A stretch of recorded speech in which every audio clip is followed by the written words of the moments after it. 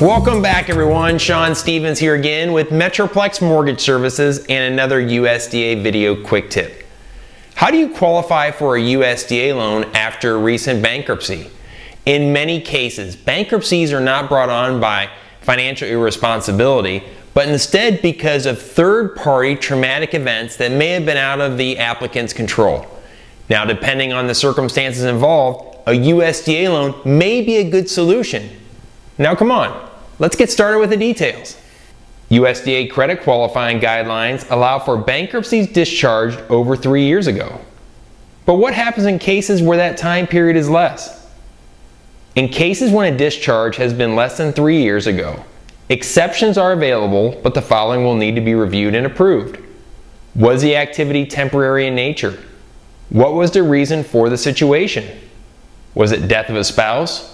Job transfer or relocation, possibly a medical hardship for the borrower or family member. Further evidence may need to be provided, such as letters of explanation from the borrower detailing the circumstances. Was it temporary in nature and not likely to be repeated? Any relevant medical reports, court documents, transfer or employment paperwork. Another underwriting factor to be considered is the type of bankruptcy. Was it a Chapter 7 or 13? Credit scores will contribute greatly towards underwriting approval.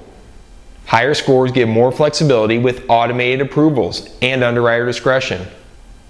Lower scores can still be possible, but could require the need for additional documentation and possibly a more stringent review with manual underwriting guidelines.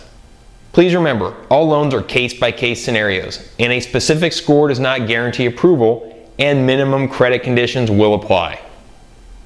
Strong compensating factors are able to contribute towards loan approval. Examples of this would be low debt ratios, stable job time, usually considered 2 years or greater while on the same job, liquid reserves such as checking, savings, or 401k, verifiable rental history with no late payments.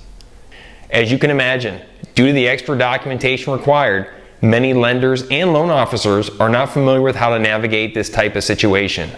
If you already have an existing pre-qualification, or maybe have been just recently denied, please take advantage of our free second opinion service to see if our expertise can help you get back on the home buying track.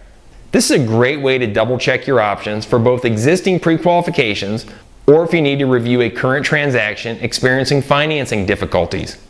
Just call or email to discuss your scenario and let us show you the Metroplex difference. And remember, we are known for returning calls, replying to your emails, and responding to voicemails. If you've not yet done so, please download our free USDA Blueprint for Success with the link below. This is a great tool for both home buyers and realtors alike.